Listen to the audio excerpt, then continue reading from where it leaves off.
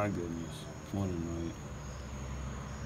Okay, so yeah, as you can see, I'm not at the elementary because there's no point in going because it's just bloom. It's basically blossoming right here, so it's perfect. Oh my. Yeah, I sat out in the sun today. That was a bad fucking idea because my ass is tired and drained.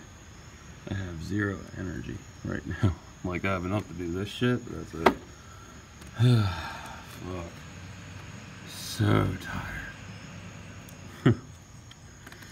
But yeah, so I had a good weekend. Had a triple feature at RC Theaters.